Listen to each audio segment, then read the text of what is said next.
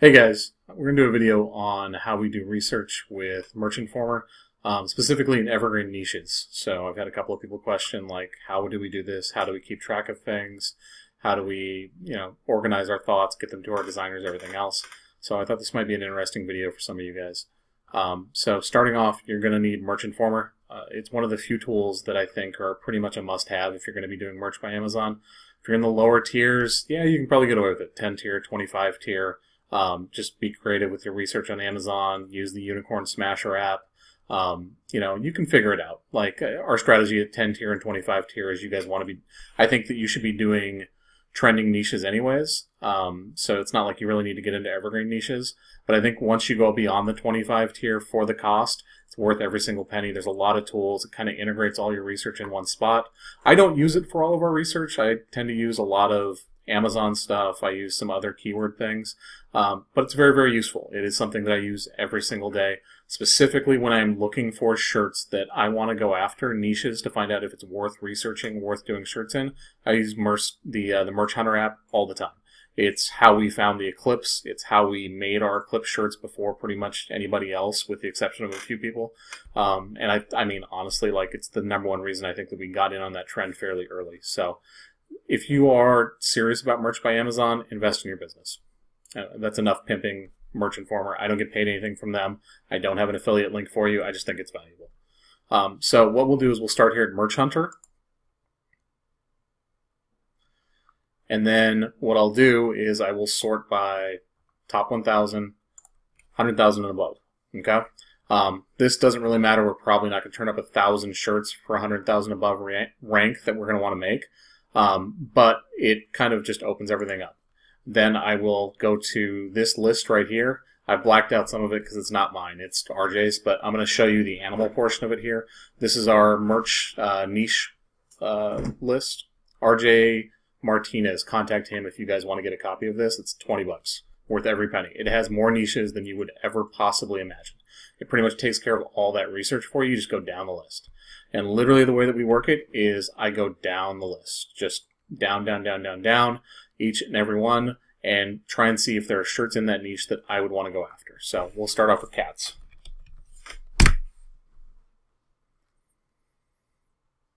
There's a little bit of lag time while it pulls everything up. Now what it's going to do is it's going to pull up every single shirt, BSR 100,000 and above, with the keyword cats in it. So come down here. Meow, I'm a cat. Okay? So shows you the ASIN, shows you the price. It's a little scrunched right here simply because I have it all on one window. BSR is 100,000 basically. And according to them, they're estimating monthly sales of 24. I don't find this number to be particularly accurate simply because BSR fluctuates so much based upon sales of that shirt, sales within that niche, Amazon's algorithm, a lot of different things. What is useful is this thing right here. Okay? If you guys haven't been using this, start using this. This is important. Okay, so what this is this is a sales rank graph. It shows what the fluctuation is in BSR. So starting off here, the shirt isn't on yet. Here's where the shirt was listed probably September 15th, and we see the BSR climb up to about 800K where it has its first sale. And then whenever you have a sale, you see a spike. So here was a sale, here was a sale, here was a sale, here was a sale, here was a sale. So this is kind of how you have an idea of how often something is selling on Amazon. It's a visual representation. So you can see that this shirt is probably sold, I would guess, 1, 2, 3, 4, 5, 6, 7, 8, 9 times since September 15th. That's pretty solid. If that continues across the course of a whole month, you're probably looking at somewhere in the neighborhood of 20 shirts a month. That's a nice, solid evergreen shirt. That's definitely something that we want to look at, especially considering, look at that design right there. There's a lot you can do with that. Very basic, completely and totally. It works because it's basic, and I'm sure that's the reason it's selling, especially around Halloween right now. They're probably marketing it as like a Halloween costume shirt or something like that. This is a shirt that we would definitely be interested in. So what I'll do here is go ahead and close this, go and open it up here.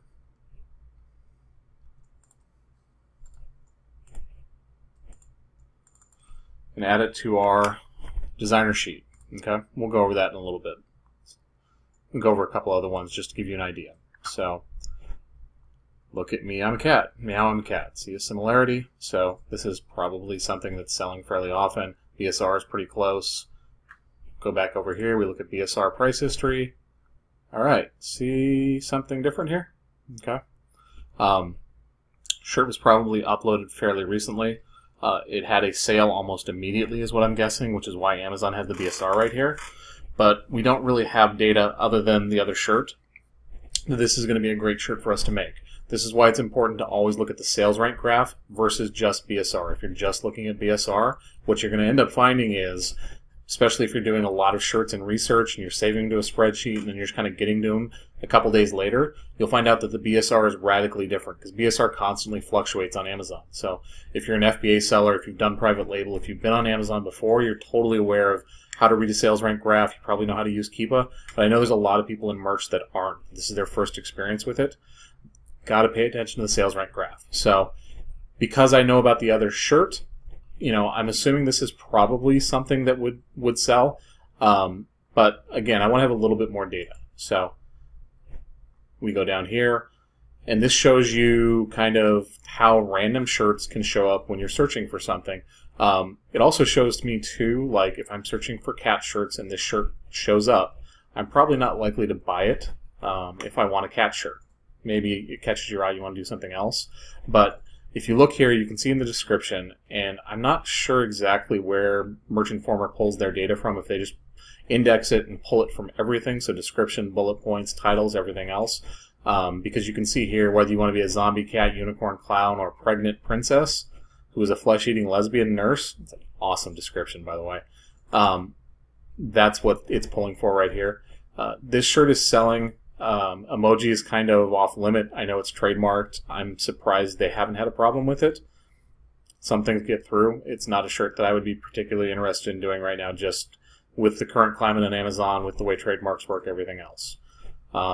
So, another cat shirt here. Awesome Jaguar paw print t-shirt, men's, women's, and kids. Okay, so let's look at the sales rank graph. All right, so this is what we want to see. We want to see lots and lots of spikes. Shirt's been up for a while. Looks like it's a consistent seller. You can see from September 1st, we have one down spike here. So 1, 2, 3, 4, 5. This is maybe a sale, probably not, though this is probably just something else in the niche selling that's affecting its BSR. But it looks like since the beginning of September, it's had 6 sales. Okay, it's a consistent seller. These are the kind of shirts, guys, that yes, they're not going to make you rich. But what they are going to do is they're going to consistently every single month put in $30 to $40 in your pocket.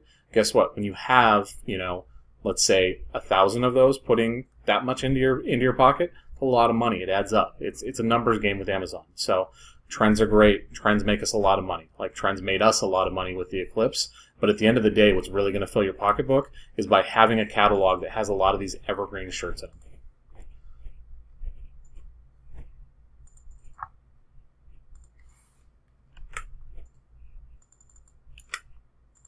So, continuing on, 118K BSR. Let's look at the sales rank graph, see what it looks like. Looks like lots of little spikes, and it hasn't been on Amazon very much. They're marketing it as a Halloween shirt, which is probably part of the reason why it's selling fairly well right now. Looks to me, it's cute design. Maybe even like Dia de los Muertos type design also. Lots of sales. It's a good design.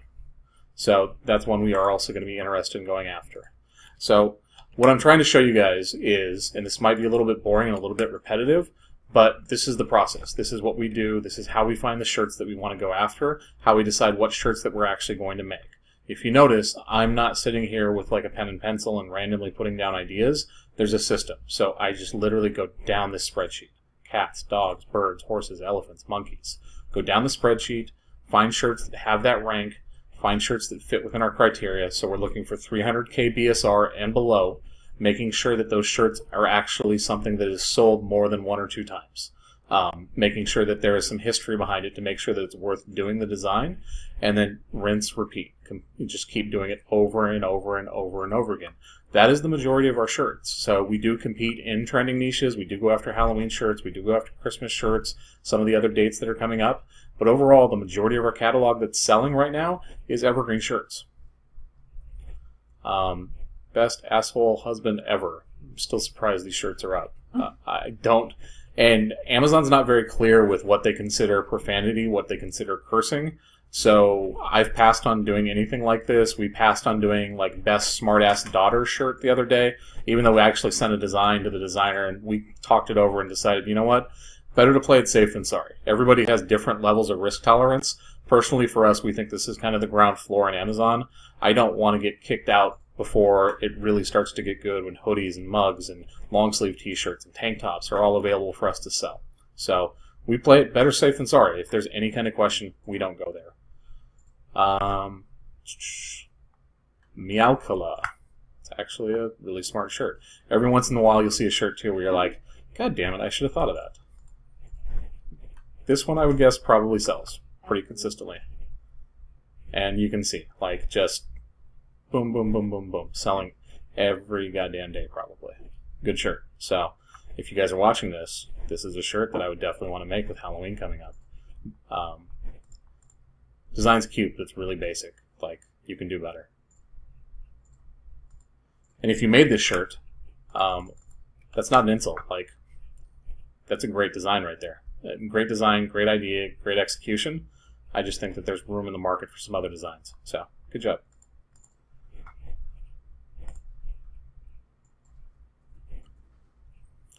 Like I said, this might be a little bit boring, but I think it illustrates for a lot of people what we're looking for specifically. I'm just trying to show you our exact process for how we research shirts. So again, we can see that the shirt was listed here September 19th. It has a sales rank of 0. Climbs. Gets the first sale here at September 25th, and then now it seems to be selling fairly consistently as we're getting into Halloween, which makes sense. If you look at Google Trends and you look at the trend line for when Halloween searches start, they start around September 25th, climb really, really high all the way up to Halloween, and then taper off. So we had a lot of designs up fairly early, but we weren't surprised that they weren't selling particularly well until, you know, about 2 weeks ago because of that.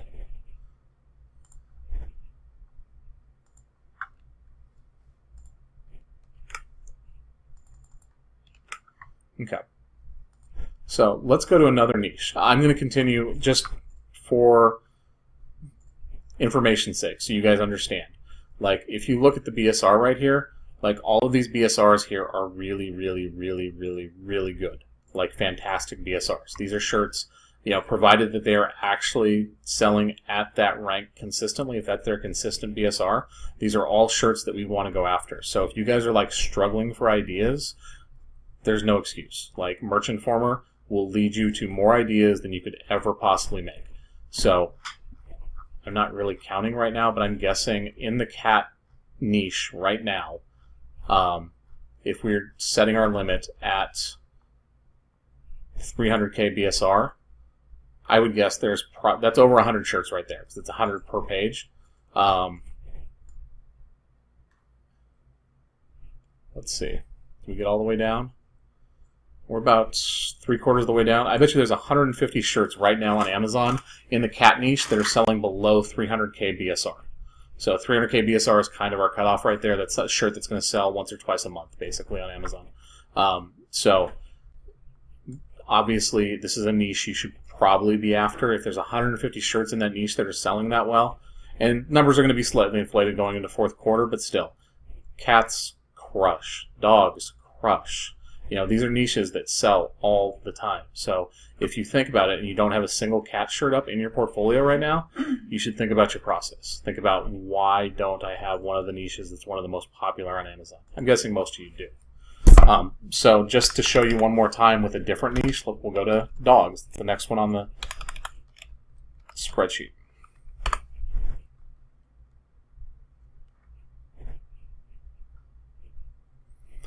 And same thing. Going down here, and we just want to look for shirts with good BSR. Check the price history. Fantastic. Okay? Anytime it looks like an earthquake and you just see up, down, up, down, up, down, up, down like that, like, this is a shirt that's crushing. It's doing really, really well. You know, it's over a longer period of time too, so this is something that is selling consistently, probably somewhere in the 200K BSR rank. If you look just kind of right along the middle right here. That's kind of where it is. So this shirt probably sells, I would guess, 4 to 8 times a month, depending on demand and everything else. So I hope that helped you guys. This is how we do our research using this tool right here. It's getting a little bit long. It's about 15 minutes long. I don't want to make an hour-long video, which I definitely could, going over some of this stuff. If you have any questions, leave them in the comments. I'll be more than happy to go over it and answer them. Do me a favor, please share it if this helps you, and thanks. One last thing I forgot to go over with you guys here is, so when I put these on the designer spreadsheet here, this isn't the final thing, right, before I want to send it to the designer. This is just me keeping track of everything. What I want to do then is I want to actually take whatever the title is, whatever the shirt is about, and I want to run it through